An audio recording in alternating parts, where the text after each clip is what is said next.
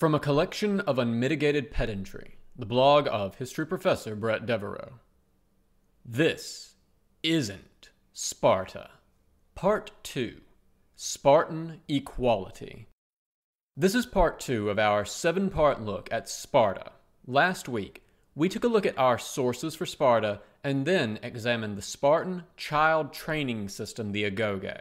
We found that our sources look nothing like the grizzled veterans who narrate films like 300, being instead mostly wealthy and snobbish Greeks from outside of Sparta.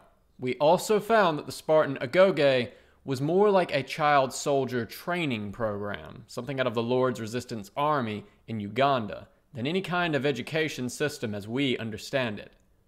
This week, we're going to expand our look at Spartan society and examine the claim of Spartan equality. We'll do this first by looking at the various classes of people in Sparta: citizens, non-citizens, and slaves. And then by looking at the issue of wealth equality among the Spartan citizenry. A helpful note to any new readers: this series seems to be reaching a lot of first-time folks. Welcome. Collections are part of my regular update schedule every Friday. So part 3 of this series will appear next Friday, and so on. I sometimes have mid-week updates, time permitting, but obviously my day job comes first, especially now that classes have started. As always, a helpful glossary of terms is here if you need it, but I'll be defining things as we go, so you should be a-okay. As always, if you like what you are reading here, please share it. If you really like it, you can support me on Patreon. And if you want updates whenever a new post appears, you can click below for email updates or follow me on Twitter at Bret Devereaux for updates as to new posts, as well as my occasional ancient history, foreign policy, or military history musings. The myth of Spartan equality. Now 300, and indeed many pop cultural representations of Sparta, do not always tell us in words that Spartan society was equal.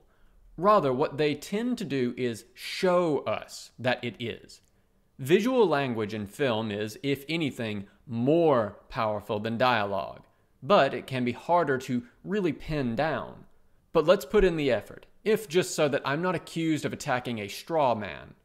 When 300 shows us the Spartans living in town, they look like this. Image: Spartan men and women gathered around the king and queen. Image description: it's hard to capture this in a still screenshot, but as the camera pans in a circle around the main characters, there are at least 10 Spartans dressed exactly like the 2 in the back, all milling around. End of image description. And in On the March, they look like this. Image: Spartan 300 gathered together. Image description: it's strange, the ancient sources portray the Spartiates, if anything, as a bit vain, combing out their hair before battle, decorating their shields, and so on.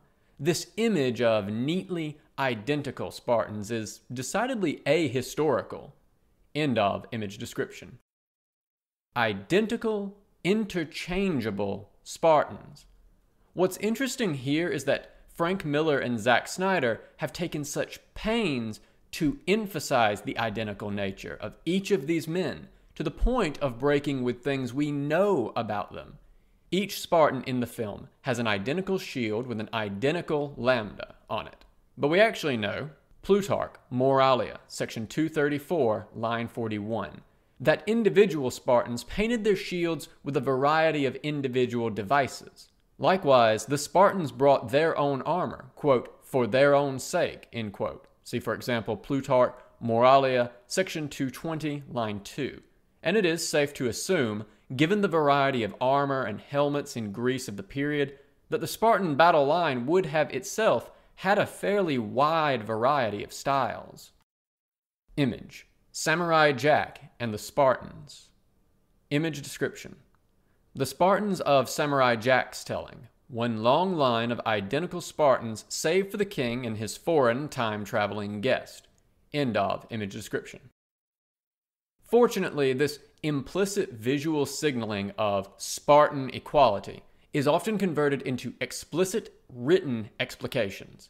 To take just one example, this article by Nick Burns in the New Republic praises Spartan, quote, relative economic equality, end quote, and, quote, cultural egalitarianism, end quote, and goes on to say, quote, Lycurgus, the founder of the Spartan regime, is said to have decreed that only iron bars would be accepted as currency. It became so difficult to make or accumulate money, since it had to be carted around in huge wheelbarrows, that citizens gave up on their desire to make a fortune and reconciled themselves to living on a largely materially equal basis to their fellow citizens. Lycurgus also had all the citizens eat together at common tables in an effort to prevent the development of luxurious habits and to make sure private relationships, even familial ones, did not undermine the community. End quote. We'll come around to the person of Lycurgus the next time. Spoilers, semi-divine mythical founder figures should not be treated like historical figures. In a, I should stress, civil and polite Twitter conversation with me afterwards, Nick Burns clarified his view. Image, tweets from Nick Burns saying, "To my eye, the most impressive thing about Sparta was the degree of equality and cohesion among citizens. Was that only possible through tyrannizing the surrounding population? That's not unlikely. But the thought occurs that they could have been tyrannized just as much and still have been unequal among their ranks. I think of Schumpeter's dictum, democracy is the rule by a subset of society which is democratic within its own ranks." End of tweets. This idea, the degree of equality and cohesion, is what I prefer to call the myth of Spartan equality. And it's going to be our target today. Where does this idea come from? Well, it comes from the same pro-Spartan sources we discussed last time.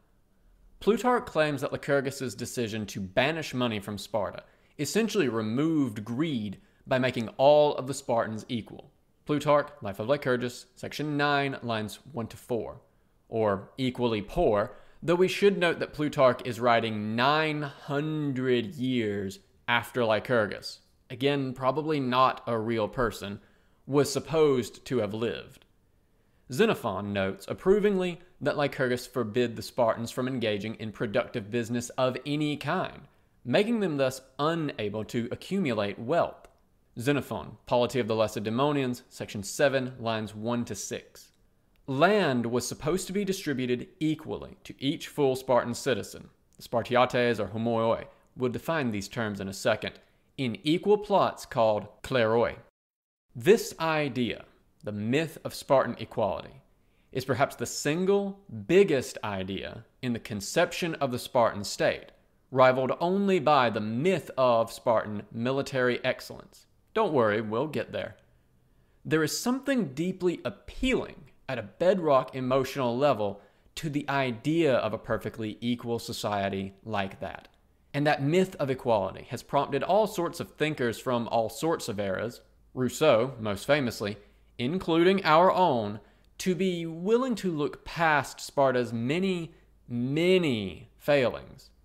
And on the face of it, it does sound like a very equal society, practically a collectivist utopia. It is a pleasant vision. Unfortunately, it is also a lie. Meet the Spartans, a helot of a lot of Helots. Let's begin by sketching the shape of Spartan society. The Greek term for the basic political unit of Greek life is a polis, plural poleis. Originally, this word meant town or city, but over time it came to mean something close to community or state. It was possible to have a polis without a city, as Sparta did, or a city without a polis. For instance, towns and cities which did not self-govern. Instead, a polis was identified in our ancient sources with a body of citizens. For example, the Spartans, the Thebans, the Athenians, etc. And also included the government those citizens set up, and the territory that government controls.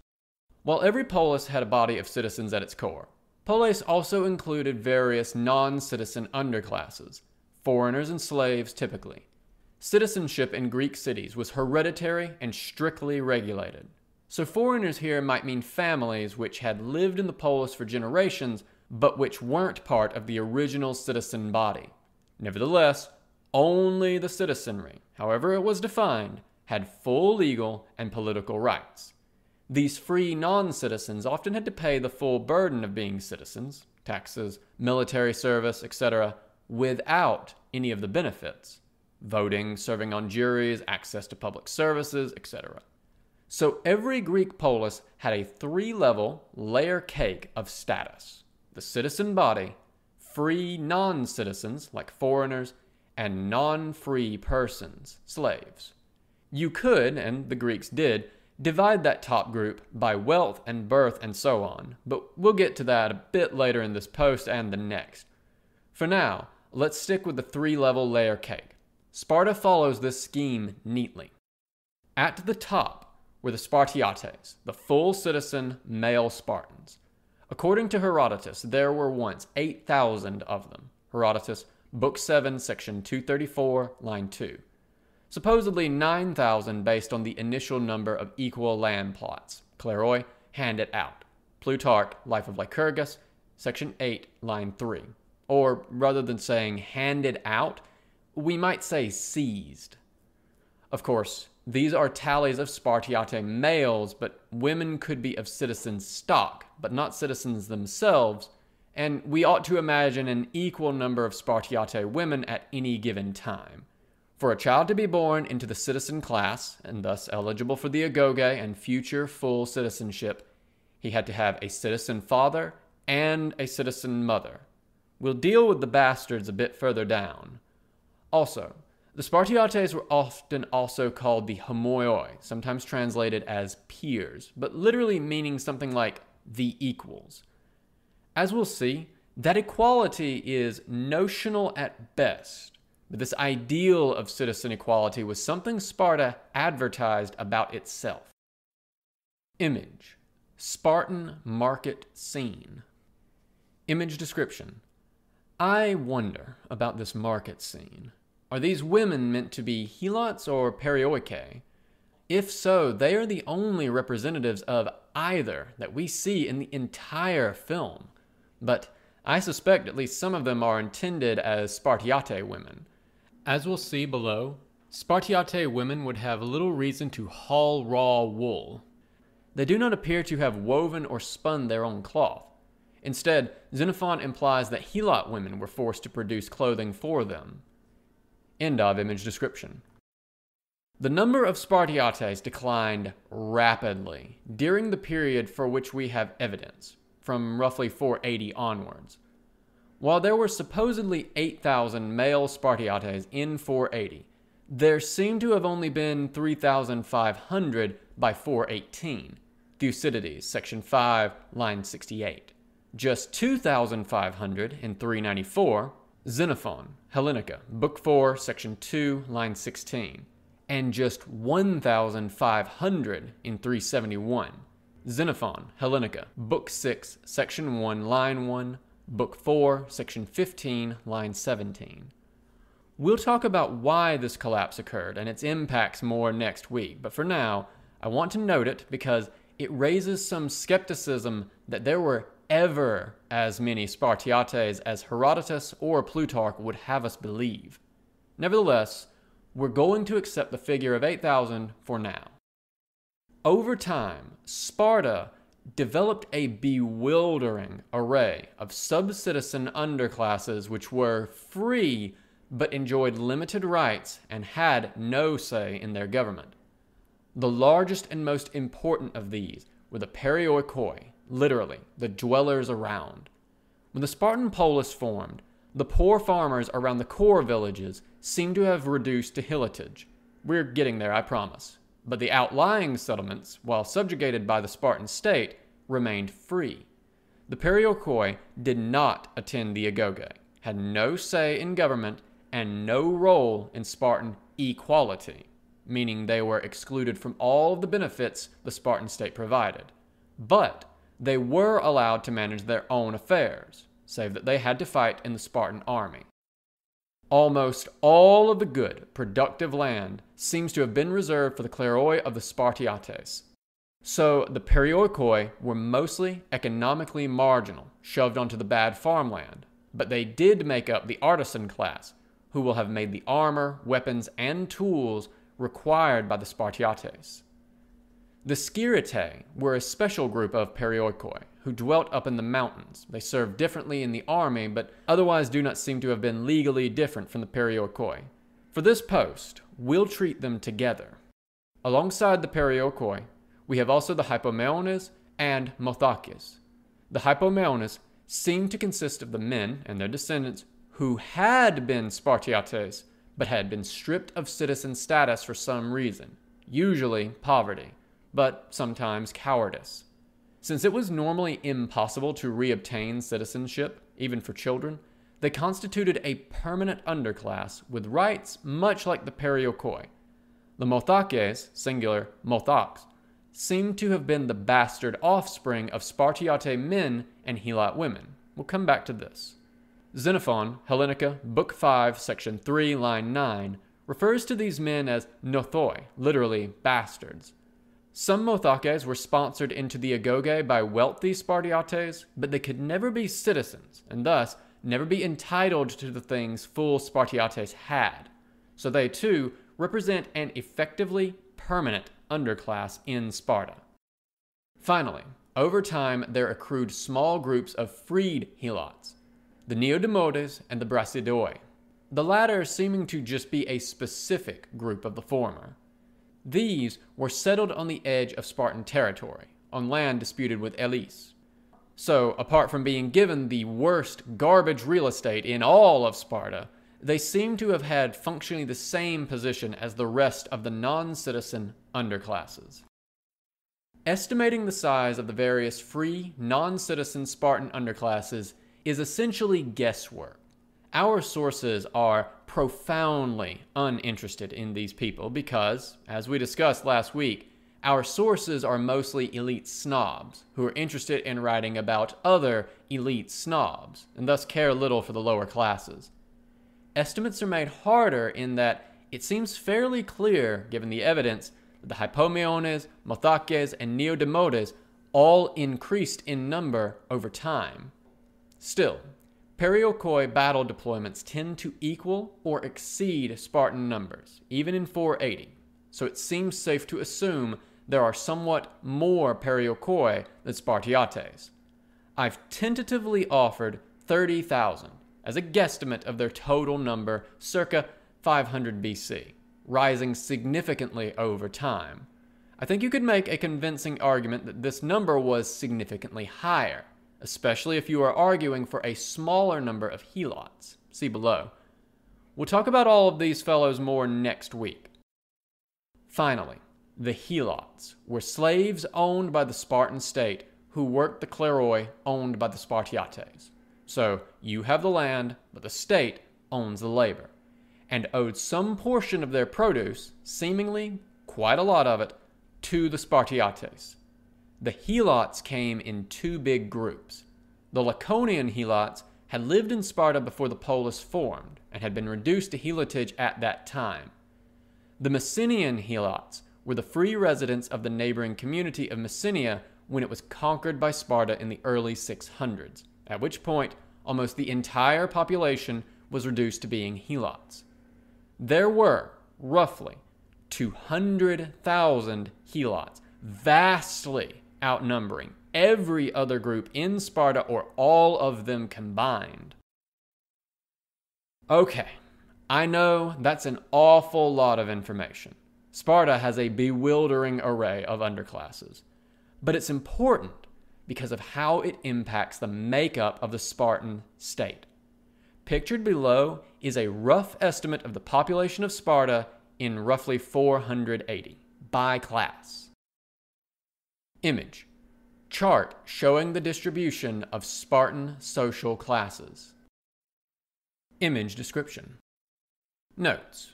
The number of male Spartiates and corresponding citizen women is higher than Herodotus's 8,000 to account for children who ought to make up roughly 1/3 of the population. Technically, They were not Spartiates until they completed the agoge, but I have included them here since they are of citizen status. Estimating the number of periokoi and other free non-citizens is essentially guesswork. Here, I have reasoned from the periokoi serving with the Spartan army, who in the early 400s seemed to be roughly equal in number, generally, to the number of Spartiates present at any given time. There have been efforts by more recent scholars to downgrade the size of the Helot population. Thomas Figuera has presented a valuable synthesis of such efforts. It's a good read if you are into such things, which reduces the Helot population to 110 to 120,000 or so.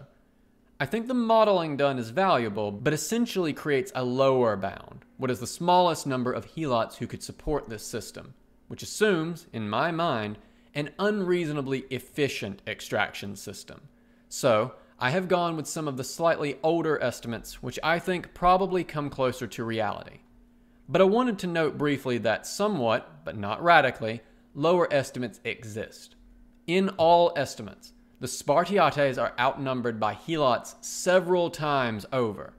In terms of the argument here, it hardly matters if the Spartiates are outnumbered 5 to 1, 7 to 1, 8 to 1, the ratio above, or as has been suggested for later periods, 16 to 1 or more.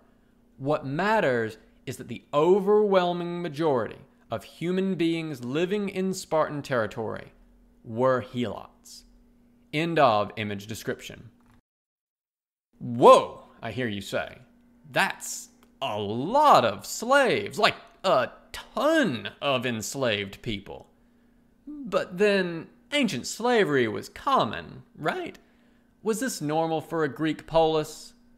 Well, let's compare this chart, done exactly the same way, of Athens in roughly the same period. Image: distribution of social classes in Athens. Image description. Note: really, we should speak in ranges, but it's hard to convey that graphically.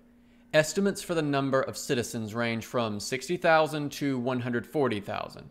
But Thucydides' figure, Thucydides Book 2, Section 13, lines 6 to 8, argues strongly for a number around 100,000, consistent with the roughly 30,000 hoplites Athens was to have had.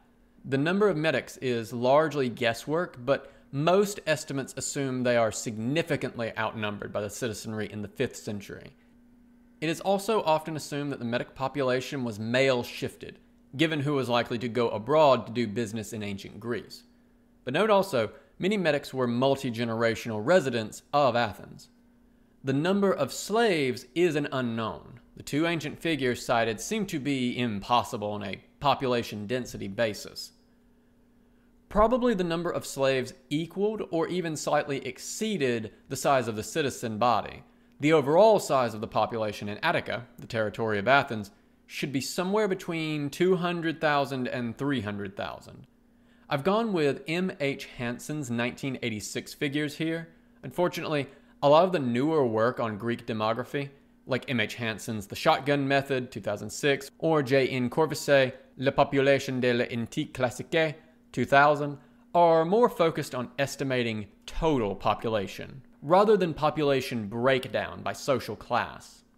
I should also stress that estimates for the population of individual Greek polis are deep guesswork. In many cases, Belloc, 1886, no, that is not a typo, 1886, remains a standard reference. End of image description. Athens was a very wealthy city, which both drew in many foreign merchants and businessmen, but also was able to import huge numbers of slaves, all things Sparta most emphatically did not do. And yet, the citizen body is still a much larger proportion of the total population. To give an ancient but non-Greek comparison, these pie charts compare Athens, 5th century BC, Sparta, roughly 480, Sparta after the decline of the Spartiates had taken hold, 371 BC, and Roman Italy, circa 218, on the eve of the Second Punic War. Image: pie charts demonstrating social classes in ancient states. Image description. Note, obviously, all of this is somewhat approximate, but the general pattern holds. I would say that these charts do a bit of a disservice to the Italian allies, or Socii, who generally had greater rights and privileges than Athenian medics or Spartan perioikoi. Unlike either of those groups, the Socii were full citizens of their own communities, which they still lived in, and thus had a say in their own self-government, if not foreign policy. Roman law offered considerably more protections to most Socii, even in Rome, than did Athenian or Spartan law. Figures for Roman Italy follow Brunt, 1971, because I had it at hand. I actually prefer Launaro's estimate, Peasants and Slaves, 2011. For exciting technical reasons that aren't worth getting into here, the graph would not look very different at all in terms of relative percentages. I should note one key difference. The Roman pie, if drawn to scale, would be 20 times larger than the Athenian or Spartan ones. I should also note that estimates of the population of Roman Italy are far more reliable than those for Greece. The evidence is much better. Note that if we had a second Roman chart, dated to, say, the death of Augustus, 14 AD, the gray slice would be twice as big, but almost the entire orange slice would be blue. End of image description. So the point here is, if we want to talk about life in Sparta, roughly 85% of that conversation should be about the life of the Helots. So, let's talk about them. It's a Helot life for us. I want to open by stressing just how insane that previous statement is, that Helots made up not only a simple majority of the human beings living under the Spartan state, but in fact a huge super majority. For comparison, about a third of the population of the American South in 1860 was held in slavery, and we rightly call that a slave society. Societies where an absolute majority of persons are held in slavery are extremely rare. But Sparta's massive supermajority of enslaved persons is, to my knowledge, unique in human history. We are very poorly informed about the Helots. Our snobbish sources, recall last week, are, for the most part, singularly uninterested in them. So we're left putting together a patchwork of information. That in turn leads into situations where students of ancient Greece can come up with the wrong impression if they don't have all of the sources in mind. We'll see this as a common trend with Sparta. Reading just Xenophon or just Plutarch can be deeply misleading. First, let us dispense with the argument sometimes offered that the Helots were more like medieval serfs than slaves as we understand the ideas, and thus not really slaves. This is nonsense. Helots seem to have been able to own movable property, money, clothing, etc., but in fact this is true of many ancient slaves, including Roman ones. The Romans called this quasi-property peculium, which also applied to the property of children and even many women who were under the legal power, potestas, of another. Owning small amounts of movable property was not rare among ancient non-free individuals, or for that matter, other forms of slavery. No. What legally separated Helots from douloi, chattel slaves in most Greek societies, was that they were slaves of the Spartan state rather than of individual Spartans. This had nothing to do with any sense of greater freedom they might have had.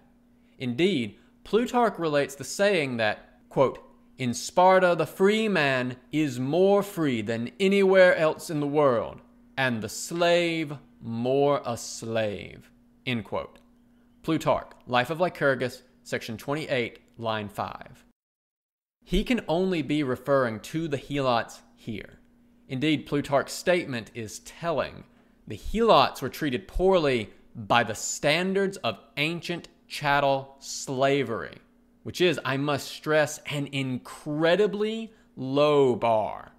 Ancient societies treated enslaved people absolutely horribly, and yet somehow the Helot lot was commonly thought worse.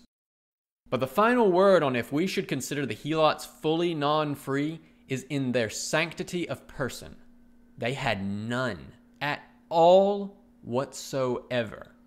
Every year, in autumn, by ritual, the 5 Spartan magistrates known as the Ephors, next week, declared war between Sparta and the Helots. Sparta essentially declares war on part of itself so that any Spartiate might kill any Helot without legal or religious repercussions. Plutarch, Life of Lycurgus, section 28, line 4. Note also Herodotus, book 4, section 146, line 2. Isocrates, admittedly a decidedly anti-Spartan voice, notes that it was a religious, if not legal, infraction to kill slaves everywhere in Greece except Sparta. Isocrates, section 12, line 181. As a matter of Athenian law, killing a slave was still murder. The same is true in Roman law. One assumes these rules were often ignored by slaveholders, of course. We know that many such laws in the American South were routinely flouted. Slavery is, after all, a brutal and inhuman institution by its very nature. The absence of any taboo, legal or religious, against the killing of Helots marks the institution as uncommonly brutal, not merely by Greek standards, but by world historical standards. We may safely conclude that the Helots were not only enslaved persons, but that of all slaves, they had some of the fewest protections, effectively none, not even protections in name only. Image: riders passing through Spartan grain fields. Image description: wow, those are some lovely fields of grain. So much grain! I wonder who farms it. End of image description.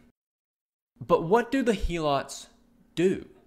The answer is mostly they farm, but getting more specific than that gets sticky fast. We may try to keep this brief. Helots were enslaved agricultural laborers. Helots were owned not by individual Spartiates, but by the Spartan state, where they were assigned, through whatever method we do not know, to work the plots of land, kleroi, see above, assigned to the Spartiates who, as noted above, were forbidden from engaging in any kind of productive labor. The Helots seem to have lived in their own villages and settlements, no great surprise, as the Messenian Helots seem to have been far more numerous than the Laconian ones, and the Spartiates themselves did not live in Messenia in any great numbers. It does seem that the Messenian Helots were gathered in a smaller number of nucleated villages rather than split up as farmsteads, probably to make it easier for the small number of Spartiates stationed there to keep watch on them. And they seem to have produced not only simple cereal staples, but the full range of agricultural products: wheat, Xenophon, Polity of the Lacedaemonians, section 5, line 3. We'll come back to this. Barley, grapes and wine, figs, olives and olive oil, cheese, textiles, wool, and animal products, including meat and fish. Super pedantic note. This range of production is one reason why I'd argue that the efforts of scholars like Figuera and Hodkinson tend to set a lower bound to the number of Helots, picking up my note to the chart above. They're working from a simplified model of agriculture producing entirely in barley and wheat. I should stress, this is not bad practice. You pretty much have to do this to get anything out of the limited evidence we have. But the huge range of agricultural production the Helots are engaged with pretty much demands many Helots engaged in tasks that are not wheat and barley cultivation, and yet more Helots engage in supporting them. Such models also assume that Helot labor was effectively allocated, which would be very strange for ancient agriculture. Peasant households are almost always labor inefficient. Too many hands, too little land or capital. On this, see Erdkamp, The Grain Market in the Roman Empire, 2005. We don't know what percentage of the agricultural goods produced by Helots was required to be turned out to the Spartiate family, which owned their kleros. Plutarch gives a evidently maximum figure of 82 medimnoi of barley to be paid annually to a single Spartiate household by the Helots of their kleros. Plutarch, Life of Lycurgus, section 8, line 4. But note Cartledge, 1979, 170, on the troubles with this passage. This is, it must be noted, a huge amount, roughly 10 times the rations of a Roman soldier. Tyrtaeus, writing in the 7th century BC, our earliest source for Sparta, in a fragment says that the Helots, quote, like donkeys suffering under heavy loads, by painful force compelled to bring their masters half of all the produce that the soil brought forth, end quote. Translation, West, Greek Lyric Poetry, 1993. Half is a tempting figure, but it's also a nice, awkwardly round and poetically convenient figure, which may not represent reality. But we do not have the necessary evidence to determine the average size of a kleros or the number of Helots who might work it, so it is hard to figure out how burdensome this would have been, save that we may assume very much so, given the sheer quantity demanded. 50% is a very high rent indeed. But I think it is worth stressing just how extreme the division of labor was. Helots did all of the labor, because the Spartiates were quite possibly the least productive people to ever exist. The Perioikoi presumably also produced a lot of goods for the Spartiates, but being free, one imagines they had to be compensated for that out of the only economic resource the Spartiates possessed, the produce of Helot labor. The Spartiates were forbidden from taking up any kind of productive activity at all. Plutarch, Life of Lycurgus, section 24, line 2. Lysander is shocked that the Persian prince Cyrus gardens as a hobby. Xenophon, Oeconomicus, section 4, lines 20 to 25. Because why sully your hands with labor if you don't have to? Given the normal divisions of household labor, textile production in the Greek household was typically done by women, it is equally striking that not one of Plutarch's sayings of Spartan women in the Moralia concerns weaving, save for one, where a Spartan woman shames an Ionian one for being proud of her skill in it. Plutarch, Moralia 241d. Xenophon confirms that Spartiate women did not weave, but relied on Helot labor for that too. Xenophon, Polity of the Lacedaemonians, section 1, line 4, a point we'll return to next week. The Helots were also made to fight. We are told by Herodotus that the Spartans brought 35,000 Helots to fight at Plataea. 479 BC, Herodotus, Book 9, section 28, line 2. And Helot forces of light infantry appear elsewhere in the sources. But slaves of all kinds attached to ancient armies are often omitted in the sources. One wonders how many Helots were forced to remain with Leonidas in his doomed last stand at Thermopylae. It is a safe bet it was more than the 300 Spartiates present, along with roughly 1,000 Perioikoi. Diodorus, section 11, line 4. One cannot imagine the Helots were enthused to give their lives for a state which hated and brutalized them. But rarely loyal Helots were rewarded with freedom. For example, the Brasidae. The Helots seem to have comprised essentially the entire Spartan logistical system, carrying food and supplies, although as we'll see, Spartan logistics are hardly impressive. Image: the 300 Spartan army on the march. Image description: missing from this image of a Spartan army on the march, several hundred Helots being forced to haul all of the baggage and equipment. Also missing 900 plus Perioikoi who the Spartiates forced to come on their suicide mission with them. End of image description. Given the huge disparity in numbers between the Helots and the Spartiates, you may reasonably ask, how did the Spartiates maintain control? The answer appears to be, in a word, terror. As noted above, the Spartiates had a legal and religious fiction which enabled them to murder Helots at any time for any reason or no reason without legal or religious consequences. And now is when we return to the Crypteia, which we last met as a rite of passage for young Spartiate men graduating from the Agoge. Now we meet the same institution as a tool of terror. Some Sparta-friendly scholars have tried to minimize the role of the Crypteia, but it is hard to avoid the impression of the sources that this was a pervasive and deeply violent institution. Plutarch describes its function. The members of the Crypteia would fan out in secret over the countryside, murdering Helots they caught by night, or else sneaking into the fields and murdering Helots thought too strong, brave, or independent-minded. Even Plutarch describes the institution as abominable, and thus tries to distance it from Lycurgus.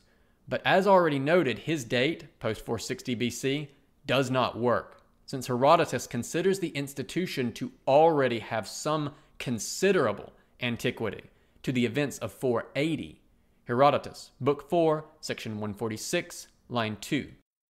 Thucydides relates an incident, Thucydides, Section 4, line 80, where the Spartans, in a ruse, offered 2,000 Helots, who had fought bravely for them in war, their freedom, before shortly after murdering all of them. Herodotus's report, Herodotus, Book 4, Section 146, line 2, that the Spartans do all of their executions at night, also speaks to the terror of the Crypteia. One assumes these executions are without trial, which in turn means they can only be the executions of the Helots. Even when they were not being murdered, the Helots were treated with cruelty. Plato, Laws, Section 6, lines 776c to lines 778a, politely presents the institution as contentious, and while noting that ill treatment as a factor that leads to slave revolts, along with commonality of language, also notes that such revolts are frequent among the Messenian Helots, with the clear implication that the Messenian Helots revolt very often because they are very badly treated. Plutarch relates humiliating rituals where Helots would be compelled to get badly drunk and humiliated in front of the communal mess, the Sysatia, as an object lesson, or else made to sing humiliating songs. Plutarch, Life of Lycurgus, Section 28, lines 4 to 5. Various fragments from the Greek historians relate other demeaning humiliations enforced on the Helots, with varying degrees of reliability.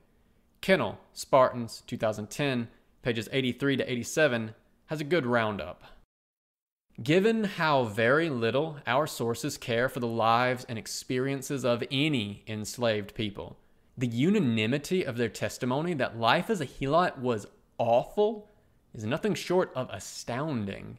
This is an institution that shocks the conscience of ancient slaveholders. Image: Spartan village and field. Image description: no, really, that's a lot of grain. Surely there will be some farmers in this movie. No farmers at all. End of image description. A child's fingerprints. Taking my ancient historian hat off for a moment and putting on my military historian hat. Helmet? It seems very likely, working from more modern parallels, that this brutality was itself a product of the Agoge, organizational culture studies of modern militaries, which had the advantage of a wealth of evidence we simply do not have for the ancient world, have turned up strong connections between violence and brutality within the military apparatus, for instance in training, and the violent and brutal behavior of those militaries when they are among citizens. Put in more blunt language, armies that abuse and beat recruits or junior soldiers in training and in peacetime will tend to abuse and murder citizens in occupied territory and in wartime. Violence also rolls downhill, it turns out. Soldiers who are abused by their superiors tend in turn to abuse their subordinates, both as a learned behavior but also as a transference mechanic. They repair the humiliation of receiving violence by inflicting it on someone even more powerless than them. This relationship is best documented in the Imperial Japanese military. For example, S. Ainaga, The Pacific War, 1978, pages 46 to 54, but also observed in the German Imperial Army. I. Hull, Absolute Destruction, 2006, pages 93 to 103. Though I should note that Hull focuses largely on the failure of command and political structures to apply the brakes to this tendency. See also for the Wehrmacht in World War II, O. Bartov, The Conduct of War, Soldiers and the Barbarization of Warfare, 1992. And hey, what do you know? 2 other armies that somehow gained a reputation for badass military effectiveness despite a comprehensive inability to achieve strategic objectives, resulting in the complete annihilation of the state they were supposed to defend. It's almost like we have a pattern. Consider what the young Spartiate, soon to be given the unrestricted power of life and death over his Helot subjects, is learning in the agoge. When he is inducted, his mistakes are corrected by the physical violence of the older boys. Xenophon, Polity of the Lacedaemonians, section 2, line 2. In a system where the reward for success is moving up the ladder of violence. That is, the young Spartiate graduates from being just a victim of violence to being rewarded by also being allowed, indeed encouraged, to inflict violence on boys still younger and weaker than himself. Image: young Leonidas fighting another boy. Image description: societies inculcate their values in childhood. Militaries inculcate their values in training. What values are being inculcated here? End of image description. We are not told that this pattern continues past the agoge, although Xenophon, Polity of the Lacedaemonians, section 4, lines 5 to 6, strongly implies it, noting that physical violence in resolving disputes was common. But, again speaking with my military history helmet on, of course it did. Why wouldn't it?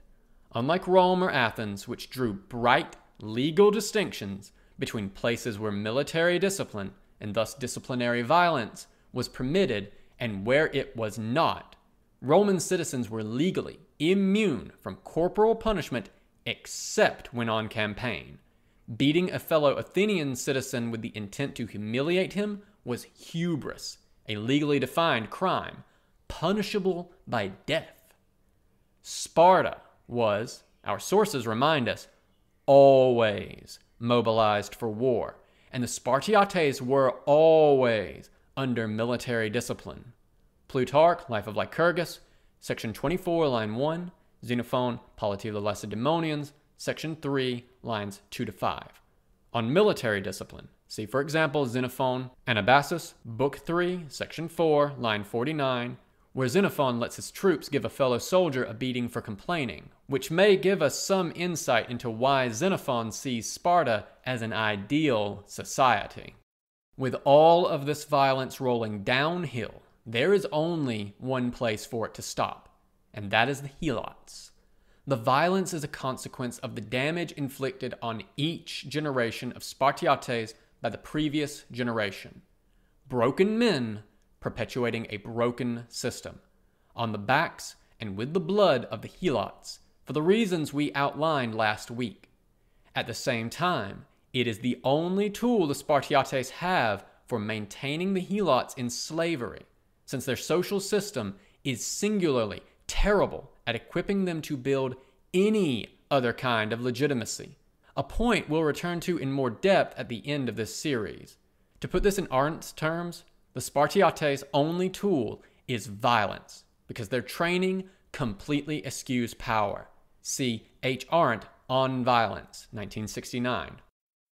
Arendt would, I think, identify this system as badly broken, violence filling the vacuum left by a lack of power. And that seems correct. All right, taking my military historian helmet off, putting my ancient historian cap back on, and onward to drawing boxes. What can we conclude from this? I don't mean to beat up more on poor Nick Burns, who I must stress was perfectly civil in our Twitter discussion and said nothing I have not seen in student papers and discussions in the past. But he exemplifies a certain kind of broken thinking about Sparta. Image. Tweets from Nick Burns saying, "Hey, thanks for the comments. I see I'm not likely to sway such an erudite lover of Rome as yourself, but here's a few thoughts. First, evaluating Spartan society, like any other society, always involves first drawing boxes. Do you count the Helots in Perioikoi or not? By the same token, do we count Athenian slaves, women, the Delian League? Do we count the Roman territories without citizenship, etc., etc.? I'm guessing that 20/23 number comes from counting the Perioikoi and Helots as unfree. The latter were certainly, the former less so." End of tweets. Burns essentially asks, can't we just draw a box around the Spartiates and assess them on their own? And what I hope the preceding analysis has shown is that the answer is no, you can't. The Helots and the brutality the Spartan state inflicts on them are integral to the system. They can't be removed. Without Helot labor, there is effectively no Spartan economy and no agricultural production to support the Spartiate class's leisure. The brutality is the vital tool of maintaining those laborers in a state of slavery. Without it, the system cannot function in its abominable way. Without the Helots, Sparta's military power collapses, not only because of the loss to the Spartiates, but also because the Helots seem to make up large forces of light infantry screens. Image, Spartan 300 marching. Image description. But no, seriously, this movie has literally erased around 95% of all the humans in this society in order to focus completely on the Spartiates. I whine about Game of Thrones caring so little for the small folk, but even Benioff and Wise didn't just delete them all. Also, these 300 Spartans are apparently going to march hundreds of miles to Thermopylae with no food, water, clothing, tents, or supplies of any kind. Good luck with that. End of image description. And in sheer numerical terms, the Helots were Sparta. If we want to talk about drawing boxes, the box we ought to draw is not around the Spartiates, but around the Helots. The Helots so decisively outnumber the Spartiates that any assessment of this society has to be about the quality of Helot life, which is terrible. To draw boxes as Burns wants would be like putting a box around Jeff Bezos and declaring that America was the first all-billionaire society. In actual fact, American millionaires represent roughly the same percentage of America as the Spartiates represent of Sparta, roughly 6%. This is a fundamental flaw in how we teach Sparta, in high schools and in college. We teach Sparta like it was a free citizen society with a regrettable slave population that, while horrific, was typical for its time. Something more like Rome. But it wasn't. Sparta was a society that consisted almost entirely of slaves, with a tiny elite aristocracy. The Spartiates were not the common citizens of Sparta, but rather the hereditary nobility, the knights, counts, and dukes, as it were. We should as soon judged 17th century France by the first two estates, as judged Sparta only by the Spartiates. But by now you are wondering, this sounds like a conclusion, but there's still a bunch of post left. That scroll bar is moving awfully slow. What does this pedantic fellow have up his sleeve? Well, here it is. Even if we accept Burns's boxes, even if we draw a wall around the Spartiates, to be clear, we should not do this. But even if we do, Sparta still fails to live up to its myth of equality. The myth of the homoioi. Now I want to be clear, the guys who call themselves homoioi were not a myth. Absolutely the Spartiates existed. But I want to tackle that word, homoioi. It means peers, but literally translates as equals, or those who are the same. The ideal was straightforward. Each homoios, meaning each Spartiate householder, had an equal plot of land, an equal share of enslaved, brutalized, terrorized, Helot labor, an equal place in the Spartan mess, the Syssitia, an equal voice in the Apella, the Spartan voting assembly. They were equals. The crux of this is economic equality. No poor Spartiates, no rich Spartiates. Herodotus implies this. Xenophon tells us this. Aristotle and Plato report this ideal. Plutarch comments on it repeatedly. And it is complete nonsense. Let's start with Plutarch. Plutarch, writing roughly 100 AD, says that this ideal existed in the past under Lycurgus, who we'll get to later. But that was in the past, and that at some point, he puts it in the reign of Agus II and Lysander, Welp flowed in and corrupted the system. Plutarch, Life of Lycurgus, section 30, lines 1-2. Sure, he says, Sparta isn't an equal paradise now, but it used to be, back in the time of Xenophon, more or less. So, we go back to Xenophon. Xenophon, writing in the early 300s BC, says that this equal ideal absolutely existed. Wait for it. But that was in the past, and at some point, he's living in the reign of Agus II, so it must be earlier. The Spartans got rich and traveled abroad, and it corrupted the system. Xenophon, Polity of the Lacedaemonians, section 14, lines 1-5. Sure, he says, Sparta isn't an equal paradise now, but it used to be, back in the time of Herodotus, when the Spartans led the Greeks against the Persians. So, we back up to Herodotus, writing roughly 430 BC, but about events as early as the late 500s. Except Herodotus notes explicitly two wealthy Spartans, Sperthius and Bullus, both clearly Spartiates.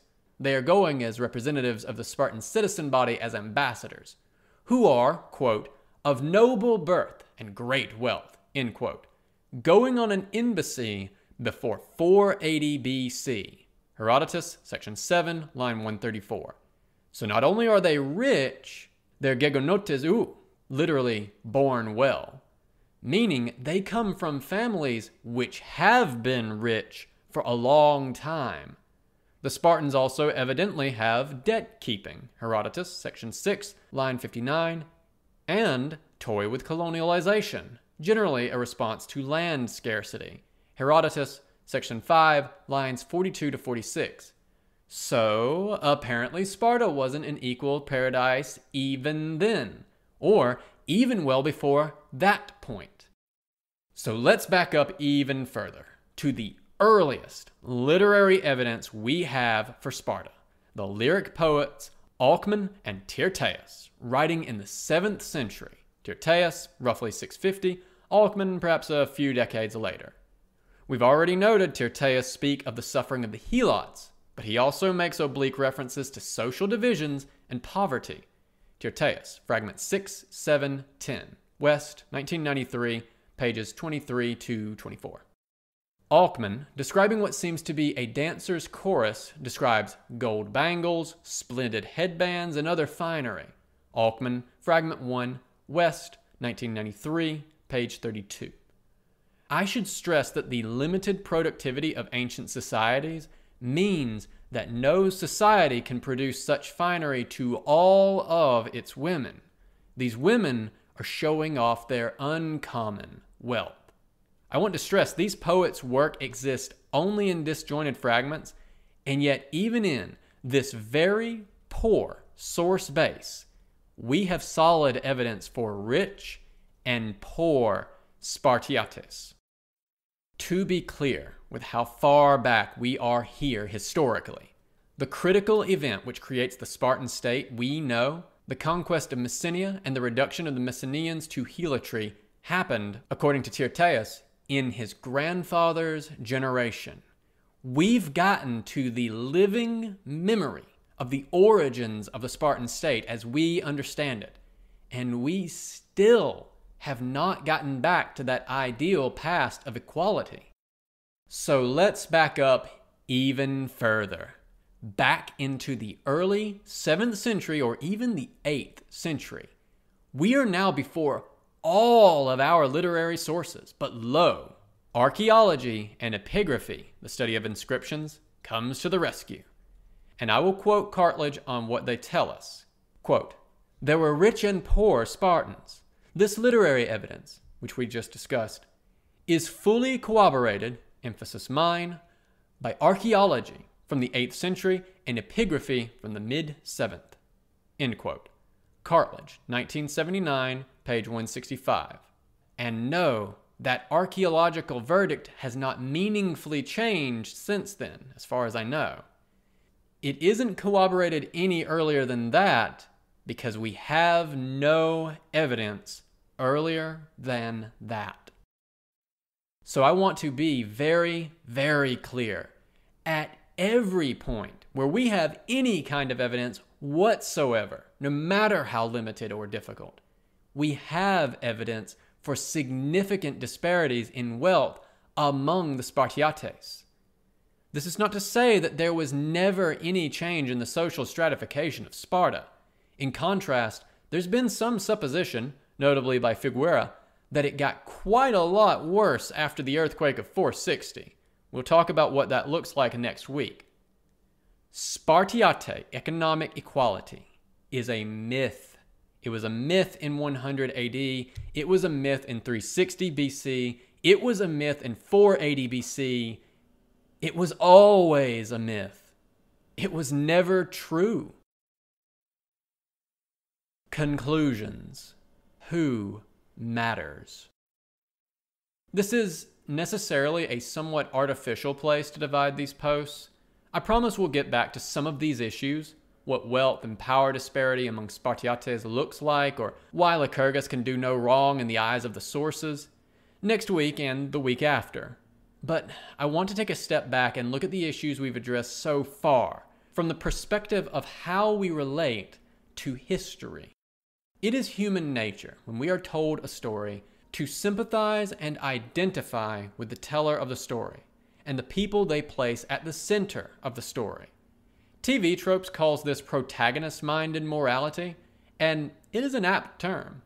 We come to feel what the protagonist feels and value what they value. This is all the more true for the things and people the story omits. The unwary reader does not know what they do not know. For our sources, the Spartiates, and in particular the wealthy, elite, successful Spartiates, are the protagonists of the story of Sparta. And so the morality of that story revolves around them. In the study of history, of course, this is a trap, and a frequent one. Students naturally sympathize with the literate ruling class of past societies, seeing themselves in the shoes of military aristocrats and rulers, rather than the vast majority of farmers and laborers, both because that is the perspective our sources give, but also because that tends to be the history we teach, the history of power and politics. All too often, I see students read the Greek contempt for the poor man, the non-citizen, or the slave with horror, but then immediately turn around and replicate those patterns of thought in their own thinking about these societies. Well, of course the mob cannot be trusted to rule. Thucydides and Xenophon said so. To which I am endlessly responding, yes, but should you believe them? With Sparta, the case is worse still, because it is not a matter of falling into the contempt of your sources, but their disregard. The sources do not care about the Helots, because the sources are wealthy Greeks who do not see slavery as a moral evil.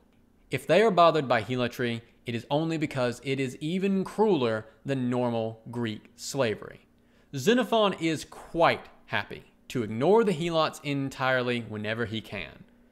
Xenophon's constitution of the Lacedaemonians runs 118 sections, of which 2 mention the Helots and neither by name or at any length. Xenophon uses either doulos, chattel slavery, or oiketis, household slave. But in both cases, given Sparta's social system, it is clear that a Helot must be meant. It would be easy to forget, reading it, that the Helots were there at all. Harder, of course, in Xenophon's Hellenica, since they end up being militarily important. This is, I want to stress, an attempt by Xenophon to describe the whole of Spartan society, which omits around 93% of the people in it. Xenophon also omits the Perioikoi, including literally everyone who produces anything of value at all whatsoever. If ever there was a sign a source needed to be read critically, friendly history teacher note, read all sources critically, this is it. But of course, we are not trapped by our sources. We can and should think about the many, many people our sources do not care about. We must ask if this society produces a better human experience, not just for the aristocrats our sources pal around with, but for all of the people. A society which exalts the few by immiserating the many isn't the same as a society which actually improves the quality of life for the majority of the people within it. This is part of what I mean when I say that we may accept our sources' facts, but need not accept their judgments. We do not need to agree with our snobbish sources that the best society is one that is best only for the elite. So, let's recap. The dominant human experience living in Sparta was being a Helot. If we were to give an hour-long lecture on the human experience of living in Sparta, we would spend 51 of those 60 minutes on the Helots. That's 51 minutes of murders, beatings, rapes, forced extraction, poverty, and humiliation. After which, there are 5 to 6 minutes on the lot of the Perioikoi, and then, just as everyone is stuffing their notebooks into the bags, dear my readers, don't do this. It drives me bonkers. We get to the Spartiates. Rather than being egalitarian, Sparta was in fact a deeply stratified society. More than 90% of the residents of the Spartan state belongs to one kind of underclass or another. Consequently, the Spartiates shouldn't be understood as composing the state or talked about in isolation, because they're not a self-sufficient society. Instead, the Spartiates are just a local nobility, the elite of a much larger, far less equal society. Nevertheless, the myth of Spartiate economic equality is also false. There were always rich and poor Spartiates at every historical point we have evidence for. Part of the reason I lean so hard on Cartledge, despite his scholarship being a bit older, is to show that we've known this for a while now. It is not a new revelation that all of our sources think Spartan equality ended 10 minutes ago, despite being separated by centuries. Nevertheless, high school and even college textbooks continue to credulously spout the myth, embracing the pleasant lie instead of the unpleasant truth. Indeed, this credulous approach to the source tradition, accepting not only the facts they give, but also their guesses about what is to them the distant past and their judgments about the moral worth of a Sparta that probably never existed, is so common that it has had a name since 1933, Le Mirage Spartiate, coined by Francois Ollier. Rousseau and Jefferson had an excuse for their gullibility. We do not. Next week, we'll look at the ramifications of this kind of social stratification through the lens of Spartan families, Helot families, and Spartiate families both. But also, we'll start taking a closer look at some of these free, non-citizen Spartan underclasses and what they mean for understanding Sparta. This has been a recording from a collection of Unmitigated Pedantry, the blog of history professor Bret Devereaux, recorded by myself, a great divorce, for accessibility and sharing purposes. If you enjoyed this content and wish to engage with it or support Bret, please check the description for links to the original posts on his blog, his Twitter, and his Patreon. I highly encourage you to share, support, and engage with his works on any and all platforms, if you are so inclined. If you wish to support me, please do remember to like, share, and subscribe to this and any other content here that you enjoy. Thank you so much for listening.